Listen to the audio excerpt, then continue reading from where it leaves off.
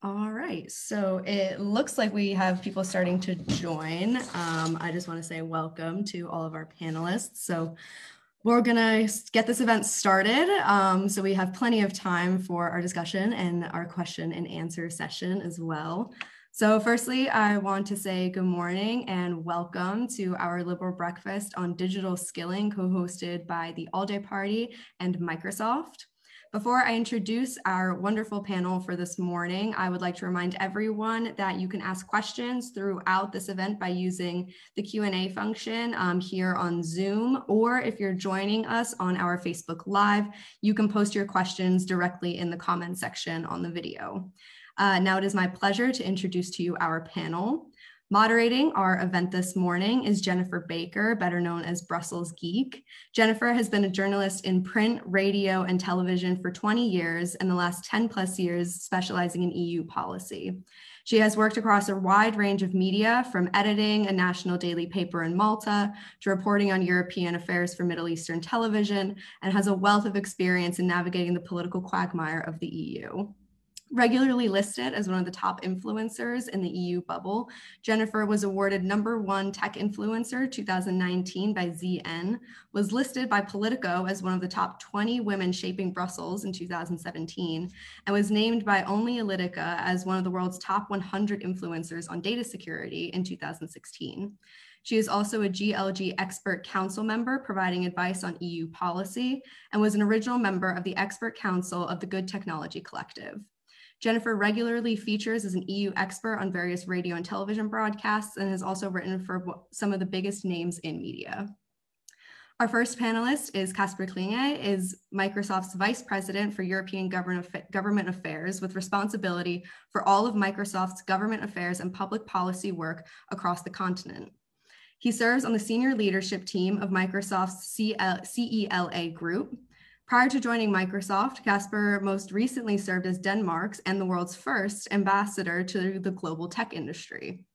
Previous posts include ambassador to Indonesia, Timor-Leste, Papua New Guinea, and ASEAN from 2014 to 2017. Ambassador to the Republic of Cyprus, deputy head of NATO's provincial reconstruction team in Helmand province, Afghanistan, and head of mission of the EU Civilian Crisis Management Planning mission in Kosovo. Casper holds an MSc in political science and is a 2009 Marshall Memorial Fellow. Next is Ms. Dita Charanzová, who is the Vice President of the European Parliament from the Czech Republic and Vice President of the ALDE Party. Elected in 2014, she is now serving her second mandate within the liberal group Renew Europe. Ms. Charanzová completed a doctorate degree from the University of Economics Prague and graduated from the Diplomatic Academy in Madrid. She is a former diplomat where postings included the Czech permanent representation to the EU during the Czech presidency. In the European Parliament, Ms. Charanzová is the Renew Europe spokesperson for the Internal Market and Consumer Protection Committee and a substitute member in the International Trade Committee. Ms. Charanzová was named MEP of the Year in the field of foreign affairs in the 2016 MEP Awards. She was also among the 20 most influential women that are shaping Brussels politics in 2020, according to Politico. And last but not least, we have Ms. Abir Al-Sahlani, an MEP from the Renew Europe group from Sweden since 2019. Ms. Al-Sahlani holds a master's degree from Stockholm University. In the Parliament, she serves on the Committee on Employment and Social Affairs. In addition to her committee work, she is a member of the European Parliament Intergroup on Disability, the Intergroup on LGBT Rights, and the Intergroup on Seas, Rivers, Islands, and Coastal Areas. Before being elected to the European Parliament, Ms. Al-Sahlani was a member of the Swedish Parliament and also served as the Secretary General of the Iraqi National Democratic Alliance in 2004. So welcome everyone, and without further ado, I will hand it over to Jennifer.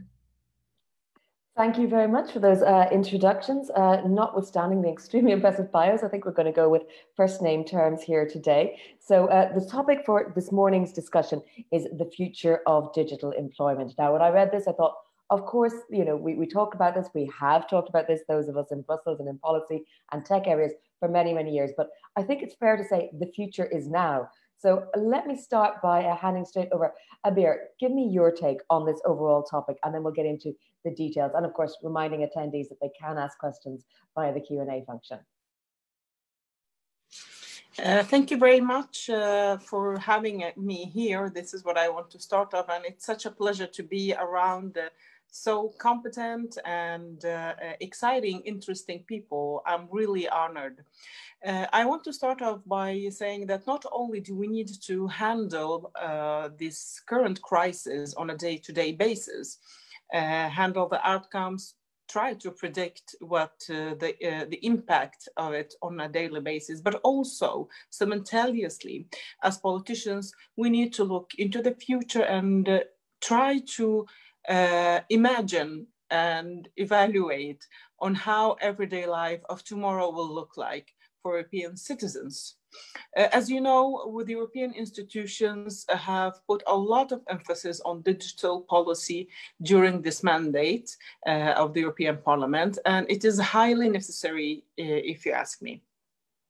The vision of a European society that is powered by digital solutions is indeed a goal, and it is actually very desirable and important. But in order to get there, we need to conduct multiple structural investments, because it is undoubtedly so that not the whole EU is actually well connected. It's not the whole EU that is actually digital. And we know that different geographic areas of the EU are more or less left behind. And these investments have to be both politically and financially sound, with clear long-term objectives. That does not mean that we need a harmonized EU proposal for every societal change, but rather to increase coordination among member states and share best practices. Because also there is a tendency that we think by legislation and by having one fix for all, then we can solve our problems. And as a member of the EMPL committee, the Committee on Employment and Social Affairs, I strive to promote policies that put emphasis on freedom of movement, a functioning single market, and efficient use of financial resources. I also try to be realistic in terms of what kind of output we can expect on our political initiatives.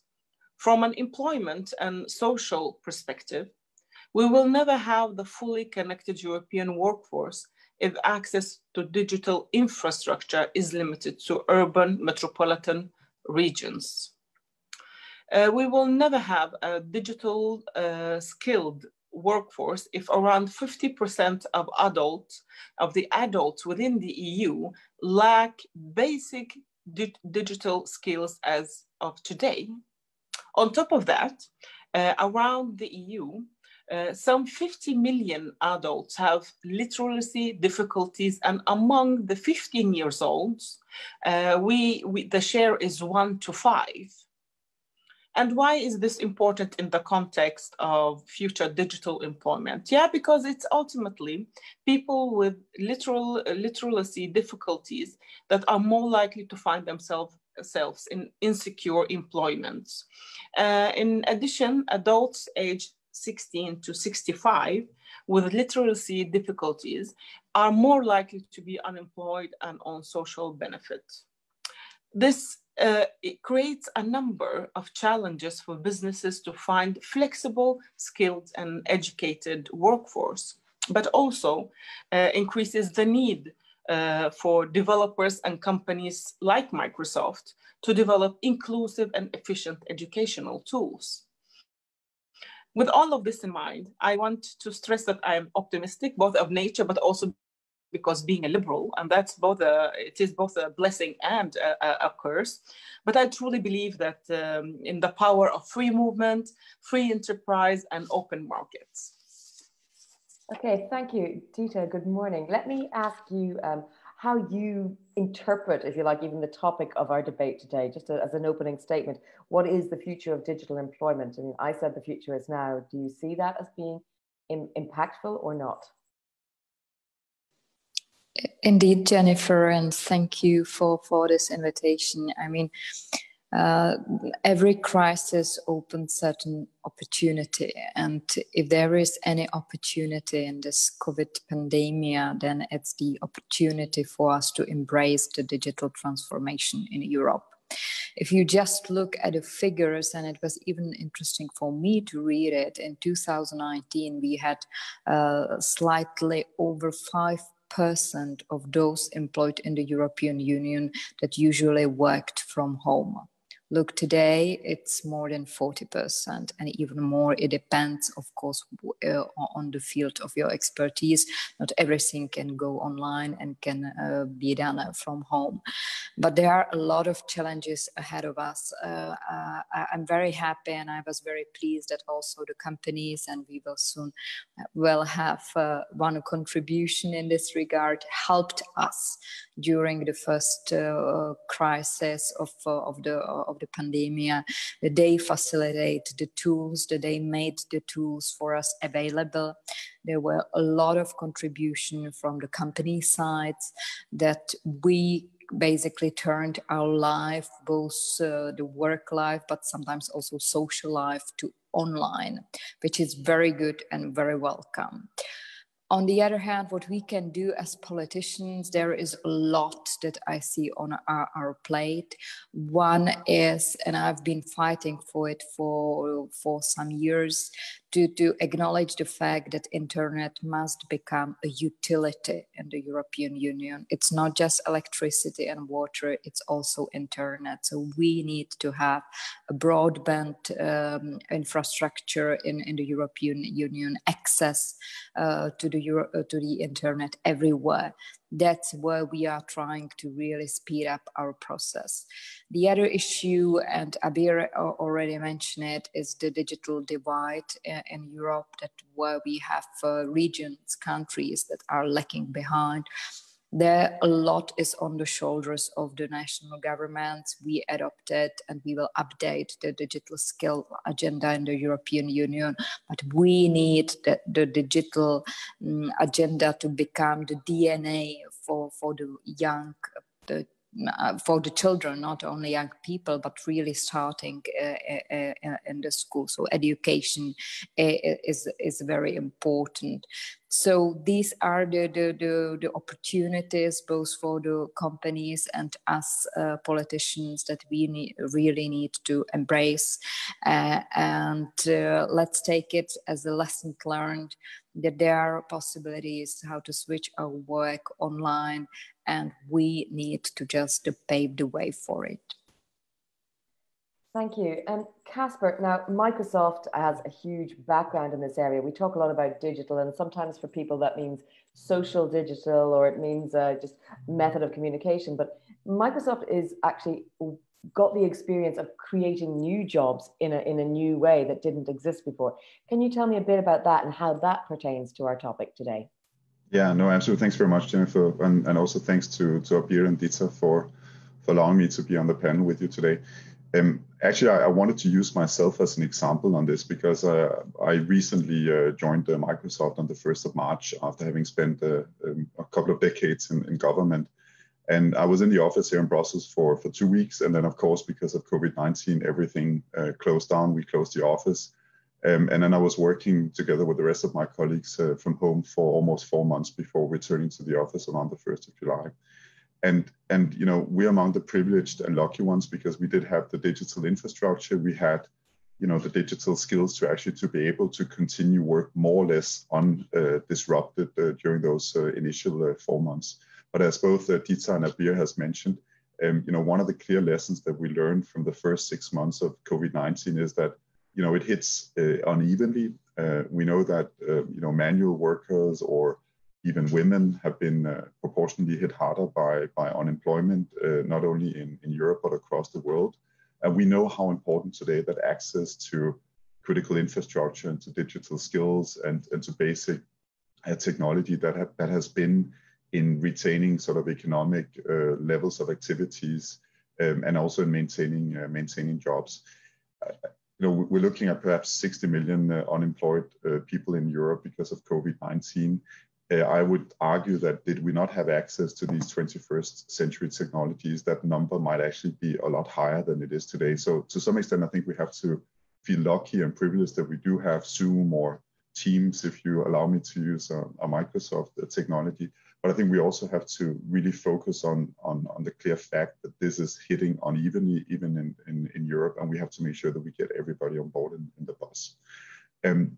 You know, when we look back on the last week here in Brussels, I want to highlight also the speech by the European Commission President, the State of the European Union speech, because I think, as far as I counted, she mentioned digital 19 times during that speech, and there was a lot of focus also on the need of reskilling and upskilling people to cope not only with COVID-19, but also to make sure that we have the digital skills that will be needed for the job market of tomorrow. We've also seen sort of the launch of a number of activities. Perhaps I wanted to mention also the European Commission's Pact for Skills as a new initiative. And I think the beautiful part of this is an acknowledgement that in the middle of a global pandemic, but also looking at the massive changes that technology and digitalization will bring, you know, it's really a joint effort to try and make sure that we respond in a proper way. Governments cannot do it alone. I speak as a former government official. The private sector cannot do it alone. We have to make sure that we collaborate. And I think that's really where the Pact for Skills tries to make sure that we will bring together also the private sector in these efforts. And at Microsoft, we look forward to hopefully joining that later in November. As you alluded to, Jennifer, if you allow me just very quickly to say that I think that responsibility is something that we're feeling very, very much on our own shoulders. And we did launch, and I can talk more about it later, a fairly ambitious skilling initiative a few months ago. We want to train 25 million people across the world with new digital skills, you know, software developers, IT specialists, the kind of skills that we know the private sector is looking for. We also know which is going to be important in recovering from COVID-19. In Western Europe, already now we have trained more than 600,000 people, but this is not the end of it, and we have to make sure that we respond to the demands of the private sector and governments as well. Thank you for that. And I know you did mention the Commission's most recent sort of proposals. The thing is, no one could really disagree with those. But I remember several years ago hearing Neelie Kroes talk about getting every European digital by 2020. And it doesn't really seem that has actually happened. And I want to interrogate a little bit whether the EU as a bloc, as a political movement, can actually do anything when it does very often come down to these local and not even national, but regional questions. Because I think by every European digital, what was meant, and I'm going to hand this over to our MEPs shortly, what was meant was simply just get everyone online. That's not really the same thing as get everyone online with the skills to work. Abir, I see you shaking your head. Can you give me your reaction to that? And you know, if we've missed one target, how do we not miss future targets? Well, let me begin, because I'm a computer system scientist and before being a politician, and I very much agree that getting everyone online is not being the same as being digitally skilled. Digitally skilled is so much more also about being effective, knowing how to have this. What do you call it?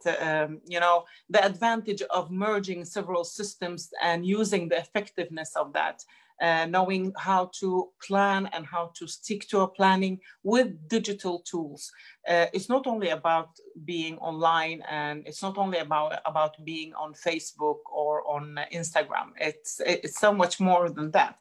I mean, even if one of the reasons I think is a lot of the pressure on the EU has been this kind of socialistic thinking that we need a social Europe. And that has been interrupted, that has been translated as that we have to have a common welfare system rather than we have to actually strengthen our internal markets. We have to strengthen the workforce mobility. And this description this difference between what is possible to do with European level legislation and what the treaty is saying and what the actual outcome, because it is still so. It is a reality that we are living, that different member states are developing in different pace. We are developing maybe not in different directions, but not as fast as everyone. And it will be very evident, and we will see that in just a couple of years now, that how countries where you have already a high rate of educated people, but also a higher rate of e-governance, a higher rate of digitally skilled people, workforce, how they are going to outrun the other member states.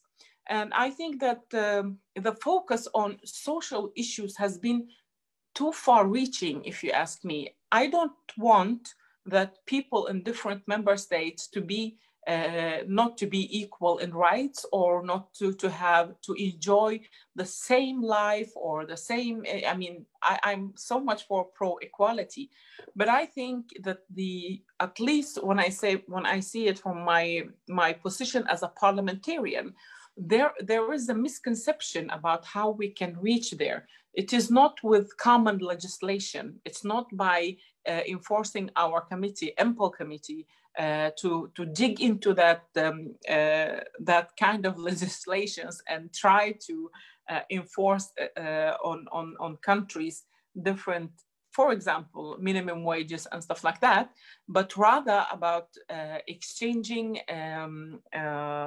experiences, setting targets on national levels, and supporting the national governments in achieving their goals. I think it's pretty much this, from my point of view, when it comes to the EMPL committee.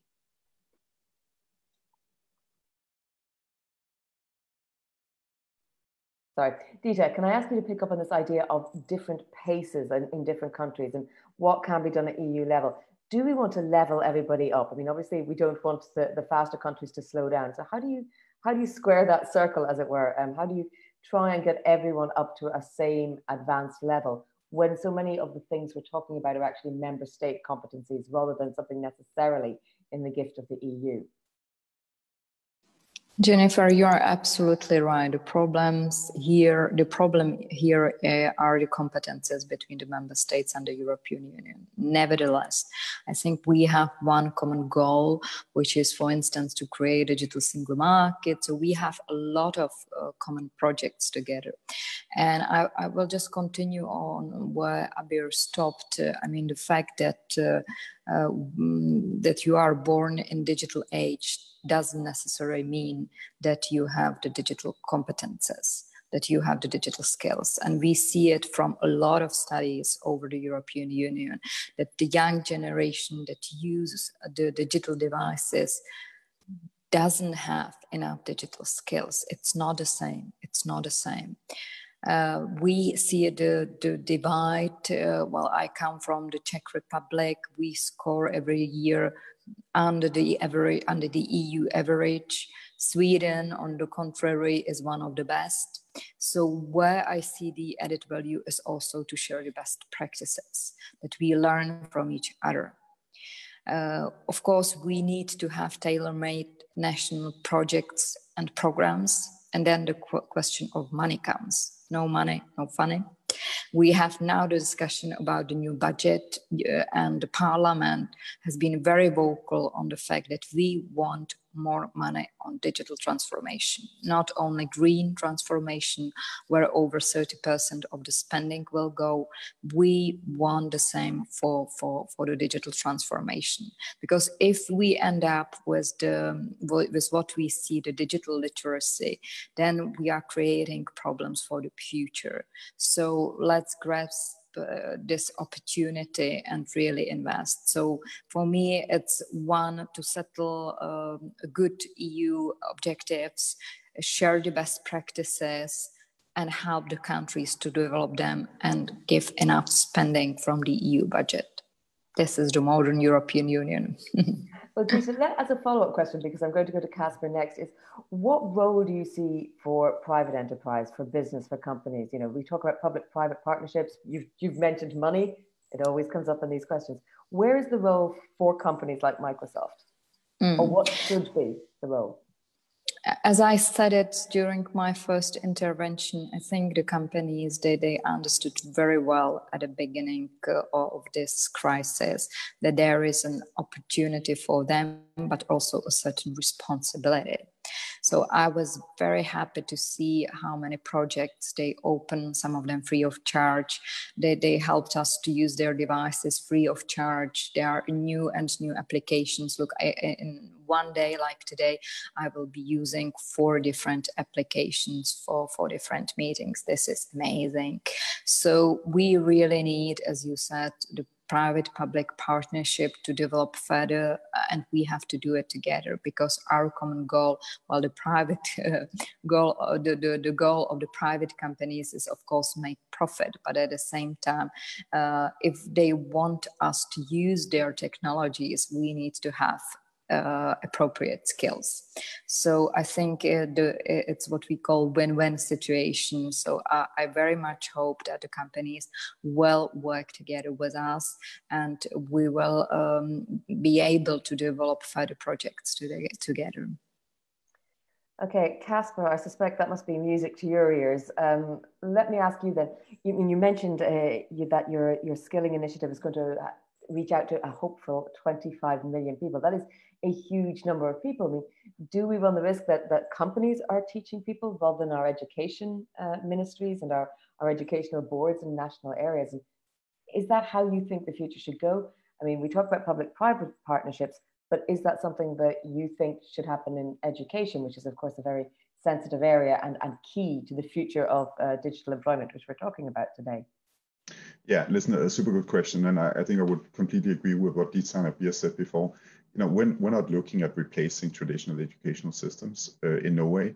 But I think, you know, we are perhaps in an unprecedented situation because of COVID-19, and the impact is enormous with a lot of inequalities across even Europe, but certainly across the world. And I think in that situation, it's just all hands on deck. And when you do represent a big technology company that has you know, been among the industries that have done well during COVID-19, I think we have a fundamental responsibility to try and chip in. Will our efforts fix everything? Absolutely not. But if we can help sort of recover the economies, you know, trying to get those who lost their jobs during COVID-19 back into the workforce, I think that's a helpful contribution. Perhaps I should mention what our initiative is about, because it's not only you know, making some of these courses available on LinkedIn or GitHub or on Microsoft Learn. It's actually also providing certification for those that will go through these courses. And I think that's an important element where there is a very important national and I think also European Union level aspect, which is to make sure that these certifications will be recognized in the traditional educational systems. It goes without saying that if you take a course, Jennifer, you want to be you don't want to be the premier influencer in Europe, but you want to become a software developer. Let's just think about that. And you get a certificate on the background of a course, and that is not recognized by, you know, other companies or employers in the public space. That's a massive problem. So what we're trying to do is also in national headquarters in capitals, try and work on how we make sure that our certification will be recognized as well. But there's another element of what we're trying to do, which I think is super important, and that is making data and analytics available to governments across Europe. Because I think one of the challenges we all stand in is to, you know, you cannot fix the problem before you understand the problem. And I think we need to make sure we have data available so we understand who has lost their jobs, what are the kind of skills that are in demand by the private sector or by the public sector. And those are the kind of data analytics we are making available, again, free of charge. You know, because I was on a panel with Dita and Abir, I was just looking at the numbers we have for the Czech Republic and for Sweden. And when we look, you know, 5 years into the future, our estimation is that it's actually interesting. Both countries have almost the same numbers, but we're looking at perhaps 370,000, 380,000 jobs in the technology industry that will be in demand. And that's a lot of jobs, I think, even in countries like the Czech Republic and Sweden. And if we can help together with governments make those skills available, not least in the middle of the pandemic. I think that's an important contribution to a very, very difficult situation. And if you allow me, Jennifer, I had a conversation with one of my colleagues coming into the office this morning. A younger colleague than me, unfortunately, I cannot hide that. And he said, a lot of his friends are just graduating from universities or from educations, and they're standing in a big abyss right now. It's very difficult for them to get access to jobs, perhaps because they don't have the right skill sets. And we shouldn't forget that unemployment among people below 25 is much, much greater than it is as a general point across Europe. So I think we need to focus also on youth in making sure that we give them the skills that will be in demand in the next couple of years. And I think that's a responsibility that lies in the private sector as well as the public sector at the same time. Casper, I'm going to go straight very quickly to a follow-up question that's been put by David Randall. He's asking, what's the best way to access data on lost jobs and skills gaps if you're in the UK? If that's a quick answer you have, if there's a website or something you can direct him to, that would be useful. Yeah, I mean, we'd be very happy also to share this in the chat, sort of the direct links. But I would recommend going on LinkedIn, where there is a whole set of different statistics. You can zoom in on your individual country. You can look at the data available, both the data in terms of what courses are available free of charge, but you can also look at what skills we believe will be in demand over the next couple of years. So hopefully that's a useful tool. If you cannot find it, hunt me down, and I'll be very happy to make sure you get the right links for that. Okay, thank you for that. Now we also have a question coming in from our Facebook stream. Hello to everyone who's watching there online. It's a question to Abir. If we apply the subsidiarity principle, what national structures could we dismantle, and what federal structures could be strengthened in order to achieve European-wide digitalization? Well, let me just say that as a politician, we don't say, hunt me down. This is like a nightmare. No, but thank you, Mr. Ambassador, for being so willing to share. I think that it is very vital that the member states realize that by empowering their populations digitally, then they are empowering their own societies. And we see now how also countries with higher level of digitally skilled populations, but also companies, enterprises that are more digital are also bouncing back faster from the current crisis. So this should be actually an ultimate proof of how important that the member state on a national level make this work. And it is about priorities. Member states have to understand that promoting innovation and technological development is prerequisite for a good quality life for their citizens. And I mean, we have now a European digital skills agenda that has been launched, and this is positive, but it is all about the implementation. And we have a lot of good strategies in the EU. Also, there are some money put into it. I mean, it doesn't come just with words, it's not only papers, but it is about making the choice to implement it and implement it for a long-term perspective and not only for now. I'm sure that, I mean, social partners, tech companies, and other have a role to play here. But I think it is all, I mean, ultimately, in the end of the day, it is how politicians on the national level choose to either make it a priority or not. I don't know if I'm answering the question, but I think that we are shooting ourselves in the foot, as we say in Swedish, in Sweden, if we take away this responsibility from the national level. And because education is still a national competence. Social affairs and social welfare is still a national competence. I think it is very important to actually, as I said earlier, best practices sharing, setting goals, national recommendations for each country. There is a lot of help to get actually from the European Union, but the footwork has to be done by the national governments. Dita, I wanted to pick up on a comment you made in one of your earlier interventions, which was the idea of the internet as a utility. I mean, as a sort of backbone, as a public service. Can you expand a bit on that? Because it seems a great idea, but we know that in practice, there's going to be a lot of issues to be ironed out.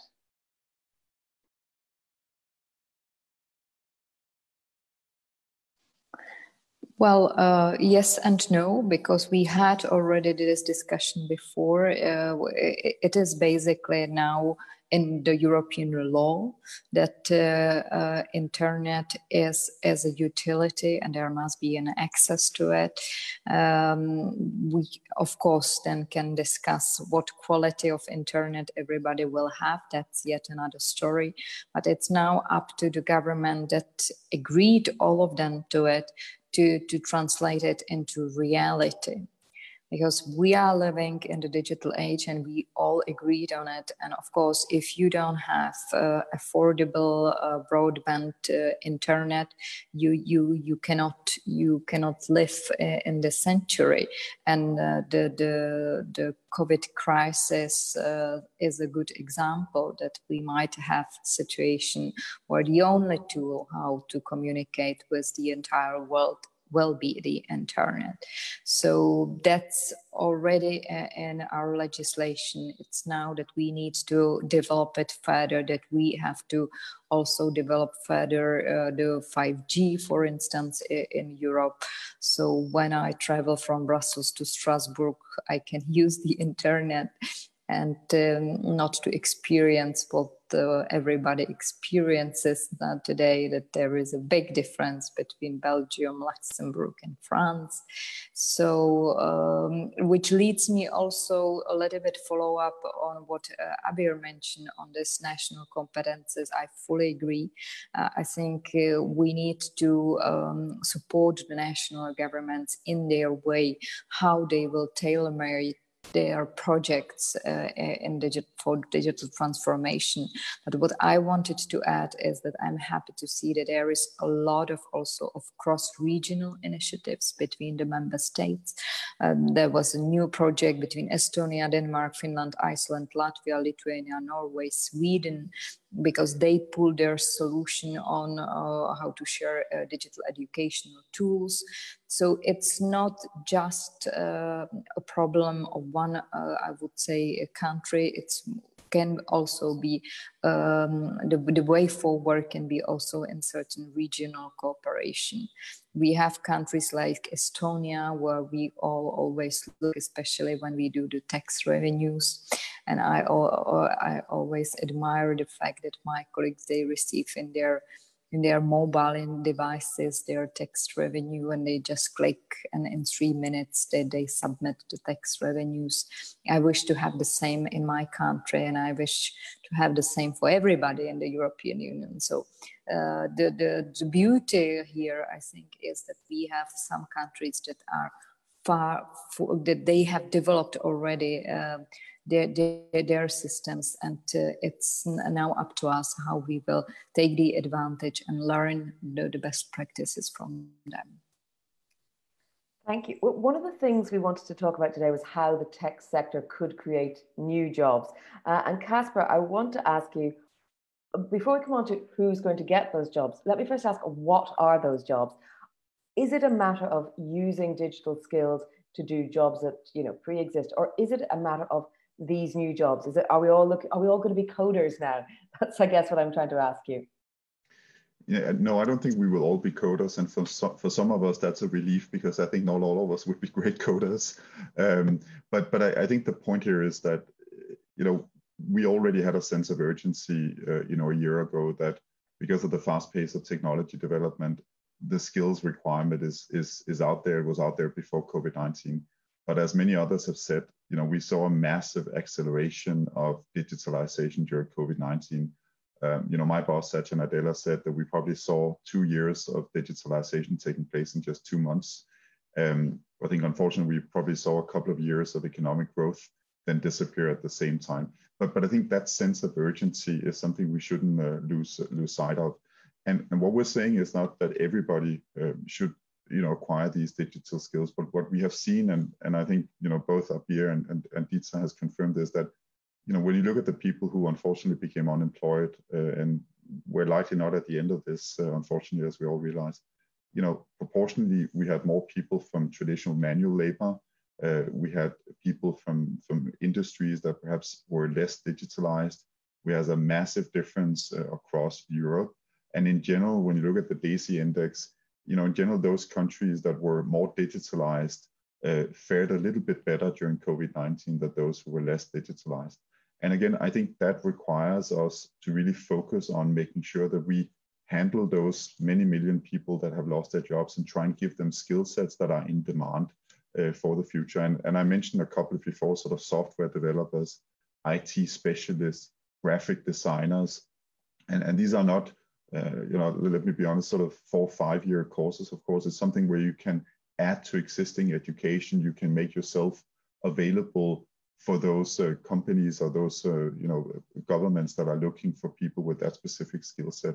I also want to say, if I hope I'm not distorting the discussion too much, but I also want to add that I think one of the flip sides of the coins in terms of the digitalization we've seen is, of course, also vulnerabilities in terms of cyber attacks from the outside. So I think also in this regard, we have to make sure we really upgrade skills of people working on IT, but also those of us that perhaps are not programmers ourselves, so that we also build up resilience against the threat that unfortunately comes with increased digitalization across Europe.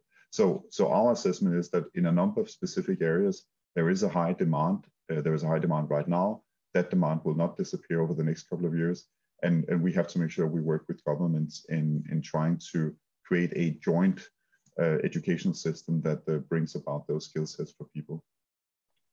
Abir and Dieter, I want to come to you about this question of, we talk about the digital gap, and it seems to me that it's not just a digital gap that equally affects everyone equally across the EU, that it almost also reflects a representation gap in terms of race and gender, and a poverty gap in terms of what skills you've got from your background.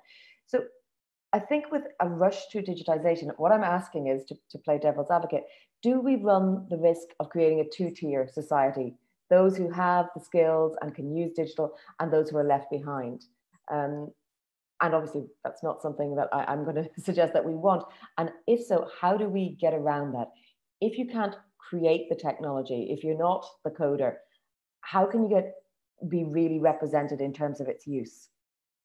Abir, I'm going to go to you first. It's a bit of a complex issue, but I mean, you think of a typical coder, we all know who we think of when we think of that. And how do we change that? Well, I mean, it's a very interesting question because it touches upon both ethical but also political ideological perspectives. I just want to reflect upon what background I come from. I come from a Scandinavian country where you have social dialogue for 200 years that is not politically affected. The political parties, the national governments, through these years, they have not been actively participating in setting wages and setting working conditions for each sector, but rather the social partners have been those who negotiated with each other, both the employer's side and the employee's side, the workforce.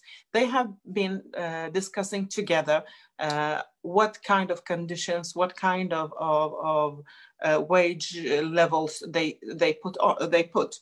And that actually is a very liberal and democratic way of managing your labor market, because the two parts of the labor market are negotiating directly without any political involvement. So that means that our labor market have been developing in Sweden on a dynamic, organic base without having this ideological interference with like social democrats or leftists or liberals or conservatives trying to affect the development of the labor market. Of course, I cannot demand this from 27 member states. And of course, not everyone sees the beauty of this. I understand that. You have to be maybe from the northern part of Europe. But I think that trying to go that way, having the labor unions and the employer side discussing and setting up the conditions for the labor market is ensuring an inclusive process. Because we know that political parties are representing themselves and their ideologies and their programs for the government, while maybe unions and employers organizations, they represent the members of those organizations. And that is far more inclusive and reflecting society's complexion than political parties, unfortunately. We, as political party, I know that we work for our members and all political parties cannot say that we reflect the whole society, but we reflect the sector of society. While organizations that are horizontal more, they are more likely to represent the interest of both the one who is skilled and not skilled, because everyone in the labor union or in the employers union are there on the same merits. And that's why I mean, I am more of a supporter of the social partners dialogue, and in that way ensure the inclusivity to be more reflecting the complexion of societies and the different levels of digital skilling. And I mean, it is of course that it is a difficult thing to argue for in the European Parliament, where we have so different approach to labor market. Well, and you know, let's take from the Czech point of view, Dita. I mean, does this so-called digital gap reflect other gaps in representation, be it race, gender, education? And if so, how do we tackle that, and how do we work towards increased digitization without letting one part of society run away miles ahead of the rest? That's definitely the challenge ahead of us. And I mean, we've been encouraging, for instance, female participation in the IT sectors a lot. But you need to also have a good examples. You need to have good projects. I'm very proud that in the Czech Republic, there is a very good project called Czechitas, which is slowly developing also to other European countries, which is basically a project focusing on mothers on maternity leaves. So when you want to really start something, but at the same time keep the good balance between your family life and your future career. So they prepared a number of e-learning projects for women that are on maternity leave, so they can start completely new career, being it developing the websites, etc. So, and these are the model examples that we have to also export to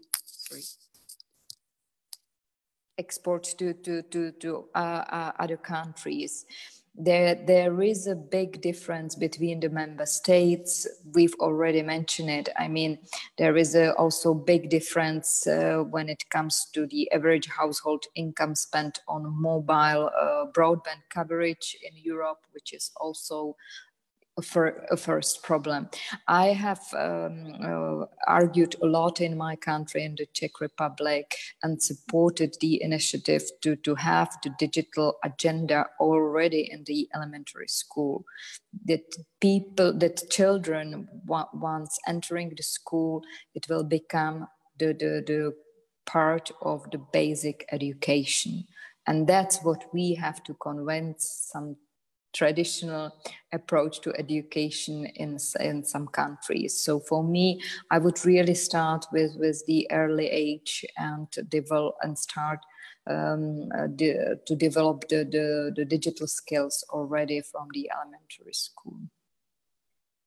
Casper, I suspect your answer may reflect some of what Dita is saying there in terms of education from a young age. But my question to you is not so much about a representation gap and more about this idea that we may create a two-tier society of those who make the tools, these digital tools, and those who use them. Because when you're responsible for creating something, you have a lot more input into how it should work. You have a lot more input into those sort of unconscious biases that we all have. How do you get everyone to be not just a user, but a creator? And is that even what we should be seeking to do as a European society?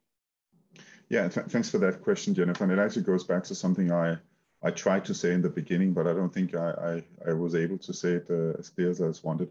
And that is, I think, for those of us, those companies that are delivering some of the critical infrastructure today, some of the, key pieces of technology we use to communicate, to educate, the healthcare sector is really dependent on a lot of these tools today. I think we have enormous responsibility. We have responsibility for helping upskill people, but I think we also have responsibility for making sure that our technologies are without bias, that it respects human rights, that it doesn't have a gender bias. In other words, privacy issues, safety issues in general. I think those aspects of technologies are more important today than they were even 7-8 months ago. And I think that's a responsibility that no technology company can run away from. So I think if we look a little bit internally, on top of having I think important skilling announcements, wanting to help educate, reskill, upskill people, we also have to make sure that when we roll out teams or when we put in motion our artificial intelligence or machine learning technologies, that really represents the sort of the cutting edge in technology, and that it lives up to the highest European values and the highest European standards. And that's something I very happy to join a company where I actually think that's at the top of the agenda, something that I've been confirmed with over the first 6 months here. And so a little bit of response to that. What I would also say, Jennifer, is that I don't think we should, and it's very difficult to talk about anything positive coming out of COVID-19, but the fact that we have this discussion today, the fact that Abir and Dita is super focused on skilling, on education, I think that's really an opportunity for us to put this even more also on the political agenda. And I think that's where we shouldn't let the crisis go to waste. I think we can really foster a new set of collaborations, but we also have to make sure we invest in skilling. And we also have to make sure we invest, as both Abir and Dita said, in things like access to internet, broadband connections.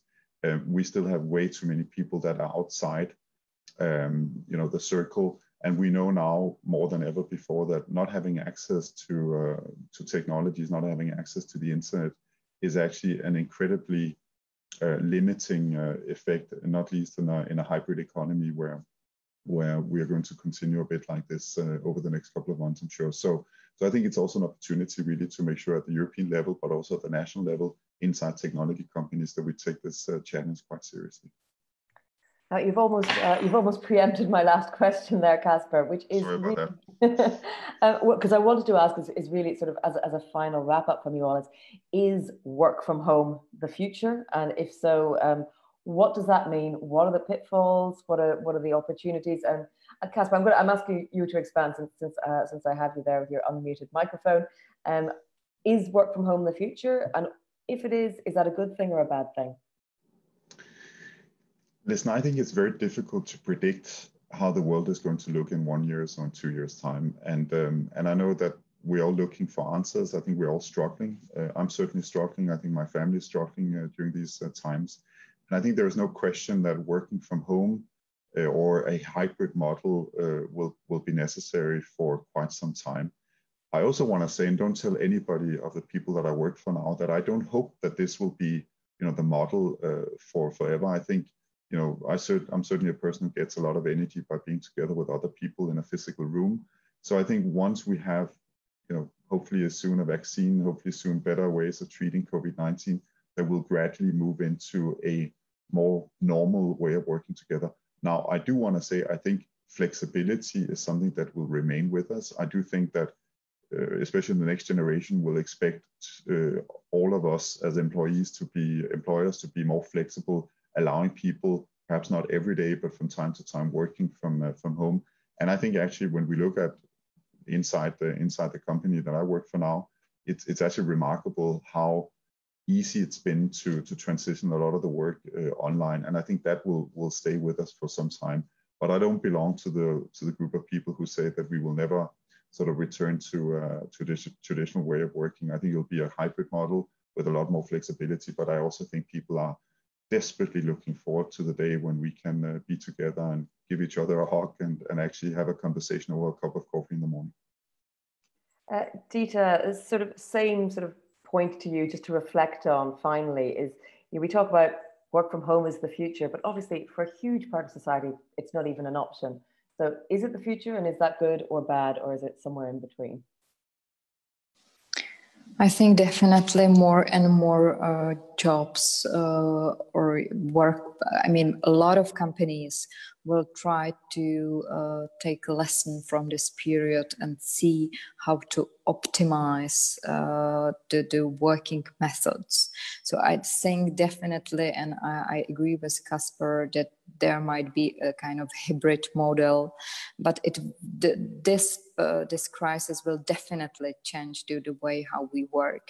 And I have been also brainstorming how much it can change perhaps also the way of how we do politics, because, you know, as a member of the European Parliament, we travel a lot between Strasbourg, Brussels, our capitals. So I'm the one arguing that maybe we can really brainstorm in the future whether some of our meetings can be done online, so we can spend more time with our electorates, with the citizens.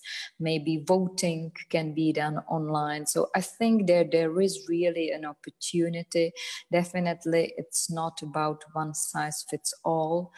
There will be differences. I cannot imagine certain professions going online, but generally, I think there will be a push to learn from this crisis and adjust our working methods. Finally then, Abir, your sort of closing thoughts on this issue. I mean, the topic today was about the future of digital employment. Do you see that as meaning just lots of people working from home, or do you see that as a whole new industry with new jobs created that weren't there before? I think that it is creating already new emerging companies who help you work from home. And I think that there will be new kinds of jobs, that we have not thought of yet. But I think that good entrepreneurs will come up with new solutions for us. It is very interesting, though, to see how, for me, I had a baby in the end of December, and I was not supposed to be back at work until like 4 or 5 months after, because in the European Parliament, we are not allowed to be on parental leave. But actually, this crisis made it possible for me to bounce back to work, having a baby, but also being able to participate and fulfill the task that I have been given by my electorate, and also being able to raise a kid and being a politician. So I think this digital transformation that we're going through when it comes to doing politics will give new opportunities, and also be more maybe gender friendly for those who want to also have a family as well as being politician. And of course, it makes me question it continues to make me question, why do we need to travel to Strasbourg with all the environmental costs and all the economical costs?